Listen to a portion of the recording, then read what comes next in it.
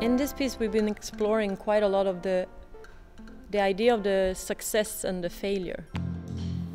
All right, we have a plan.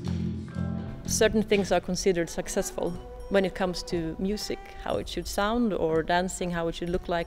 The dancers are both the musicians of their own dance show and the dancers of their own concert. We worked with a very specific practice, which is basically one movement a second.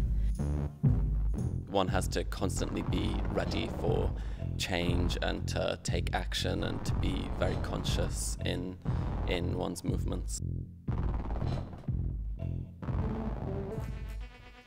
It's been a lot about accepting the sound that you can make, embrace that and repeat it until you mean it, in a way.